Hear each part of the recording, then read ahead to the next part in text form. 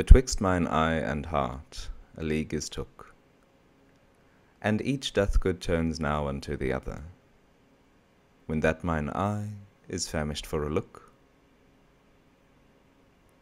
or heart in love with sighs himself doth smother. With my love's picture then my eye doth feast, and to the painted banquet bids my heart. Another time mine eye is my heart's guest, and in his thoughts of love doth share a part.